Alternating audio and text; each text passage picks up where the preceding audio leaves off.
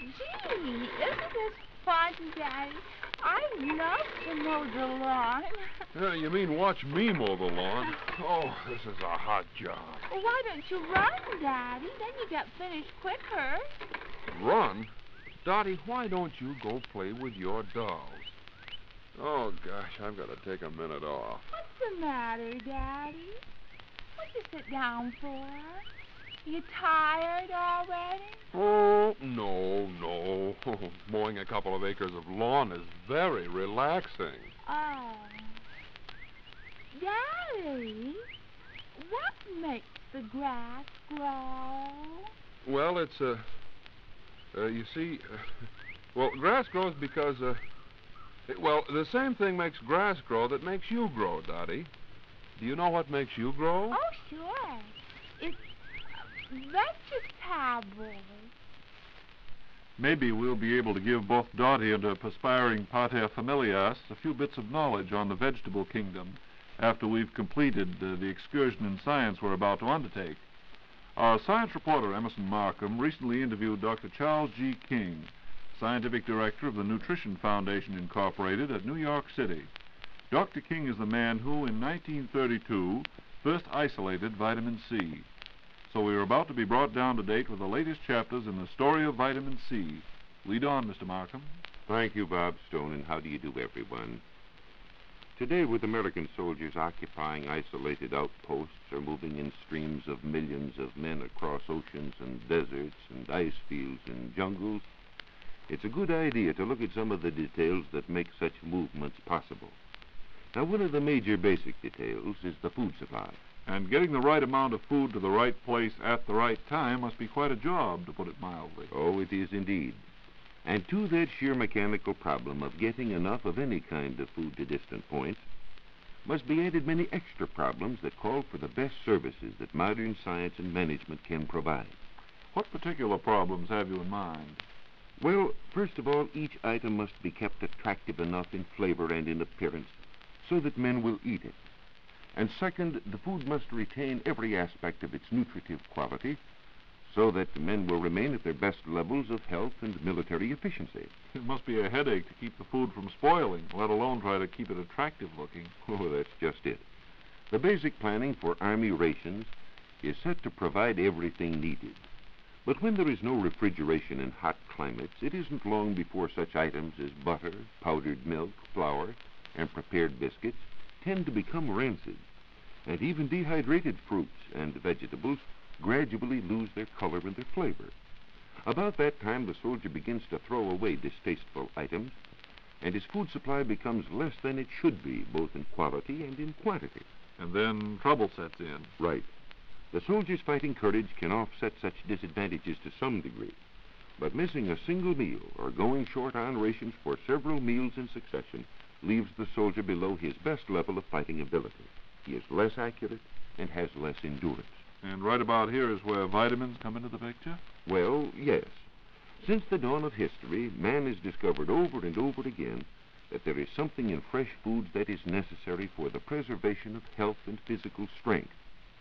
Grains are good staple foods and contain liberal quantities of the B group of vitamins, but they have practically no vitamin C, a very sensitive factor in fresh foods, especially the fruits and vegetables.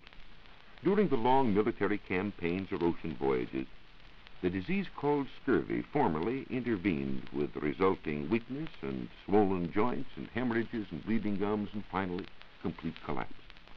An outbreak of that sort probably puts a serious crimp in military procedure. Yes, and some of the classical examples about which Dr. King told me, where scurvy played a damaging role, are probably well worth recalling. For example, Napoleon's disastrous campaign in Russia collapsed in part at least because his troops were weakened by the onset of scurvy. Columbus' voyage to America came very near to failure for the same reason. The early American colonists had to contend with scurvy repeatedly, but they finally learned from the native Indians that they could cure scurvy by drinking a fresh tea or a specially brewed beer made from evergreens, such as the spruce tree. In fact, it has been estimated that up to the time of World War I, more men had been lost at sea from scurvy than from all the losses in naval warfare. Well, that's amazing. And it would be depressing, too, if we didn't know that the great steps to overcome such conditions had been made. Yes, man has progressed. Dr. King told me that when Admiral Byrd made his last trip to the Antarctic, a small package of pure crystalline vitamin C gave his crew full assurance that there would be no scurvy. In contrast, on his earlier trip, nearly a carload of dehydrated lemon juice was needed to provide the one vitamin required for protection from scurvy. Quite a difference between one package and a carload. But what about vitamins in the Army, Emerson? Let's get back to them. In this war, Bob, the food officers know that if they have no other source of vitamin C, grains or beans can be sprouted for a few days, whereupon vitamin C is formed in generous quantity. In 1944, an American found that mung beans, when sprouted, stood out above all other seeds studied in their synthesis of vitamins. But right here we should chalk up another credit mark for the Chinese, too, because they have used sprouted mung beans for centuries without even knowing that vitamins existed. Just how long have we had vitamin C, Emerson? Vitamin C was isolated from lemon juice in 1932, so that chemists could study its properties as a pure crystalline substance. Within about 2 years, chemists learned how to make it from corn sugar so that unlimited supplies can now be manufactured as needed. In normal civilian life, oranges, grapefruit, lemons, tomatoes, potatoes, and many other fresh or canned foods can be relied upon to provide the vitamin. But in military life, where they oftentimes can't get these fresh sources of the vitamin, are they now using vitamin C in the pure form the way Admiral Byrd did? Yes, for military purposes, and whenever men are isolated from fresh food supplies, the synthetic product is very useful. The armed forces now use large quantities of the pure vitamin to blend with dried lemon flavor and sugar, and every soldier in the field can add a small packet of this powder to a cup of water and thus have a drink of lemonade with confidence that the vitamin is there. The story goes, however, that some of the whacks prefer to use the lemon powder to wash their hair. And they say an army marches on its stomach. But tell me, Emerson, has vitamin C other uses besides being added to army rations and as a medicine to cure scurvy? Oh, yes, indeed. Knowing what the vitamin is, chemists and physicians can do lots of interesting things with it in addition to the uses I've already mentioned.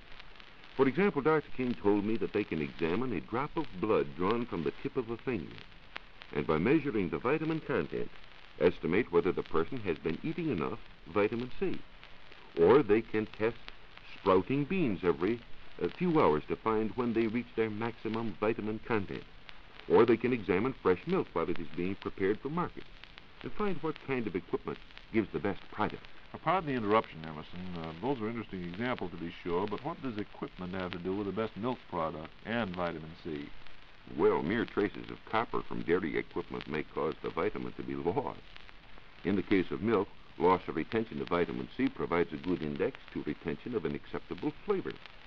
And again, in the preparation of canned fruit juices and canned baby foods, the chemist can tell quickly which products will be best to use, and he can find out how to treat them on their way to market so that they will be of greatest value in protecting the health of the consumer.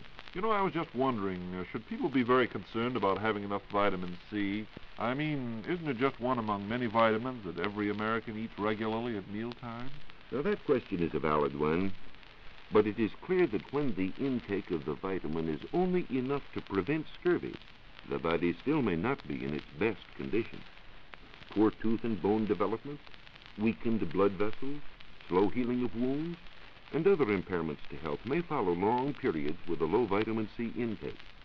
We need much more information, however, concerning the effects of these borderline types of deficiency, hence the practice of providing regularly for foods rich in vitamin C, such as citrus juices and melons, berries, bananas, and tomatoes. It's sound, it's good insurance. From what you've said, I take it that the story of vitamin C isn't complete down through the final chapter yet, Emerson. No, Bob, it is not. And meanwhile, chemists would like to know more about how the vitamin functions inside the body. A pound of pure crystals, if taken in small regular dosages, would last a person half a lifetime. Dr. King says it must be doing many interesting things inside our bodies, but the picture of its work there is still very incomplete. Wonder how long it'll be before they find out all about it. Well, it took 4 years of continuous work by graduate students at the University of Pittsburgh to isolate the pure substance from lemon juice. And that was a much simpler task than finding what it does inside a live guinea pig or a growing plant or a human body. Dr. King says he believes our children and our grandchildren will have plenty of interesting things to work on and things that will make for better health. Vitamin C is only one of 40 or more individual items now recognized as necessary to man's food supply. From the research man's point of view, the story of each is now only a beginning. And we're grateful to you and Dr. King for keeping us abreast of developments so far.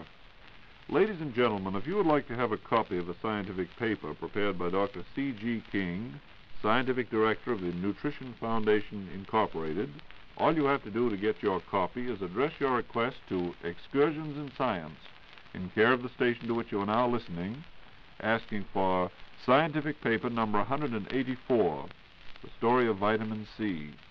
That's Scientific Paper number 184, The Story of Vitamin C. And now, ladies and gentlemen, question and answer time is upon us once more. The questions have been sent in by you listeners. The answers are as scientifically sound as can be obtained, since they are based on information provided by staff members of the General Electric Research Laboratory or of other equally reliable sources. Now, here's the first one, Emerson. It comes from a friend who would like to know how the mosquito and the fly can thrive when man is not available to attack. It seems he has had some annoying experiences with these insects during the spring and early summer when fishing. He wonders if these insects live only a brief time and die of malnutrition, in the meantime hatching out in great numbers, so there's always a plentiful supply of them. Well, I asked several authorities about that, Bob. Probably the best answer we could give to this question is the one Dr. E.F. Phillips of the Department of Entomology at Cornell University gave me. First of all, Dr. Phillips pointed out that there are many species of mosquitoes and many other flies. What do you mean, other flies? Well, mosquitoes, like flies, also have 2 wings, which places them among the flies. Now, neither the mosquito nor the fly is dependent on biting man to thrive. And as Dr. Phillips added, we might say that their purpose is not to annoy mankind. In fact, they get along all right without a visit from man.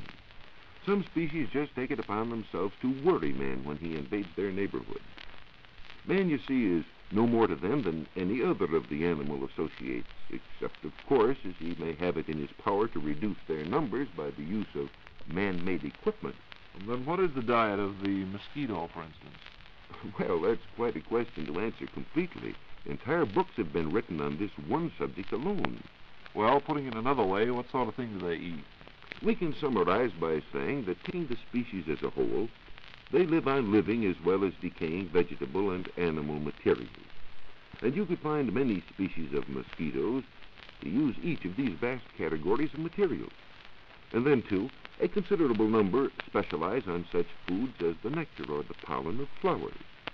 Plenty of them do utilize the blood of various animal species. Insects will eat anything, Dr. Phillips said, when you consider the whole gang. But each specializes on a special class, with the rare exception of those that will use almost anything with food value. The next listener asks, what happens to microscopic organisms present in water when the water is evaporated? As a rule, the organisms die. That is, they dry up with the water.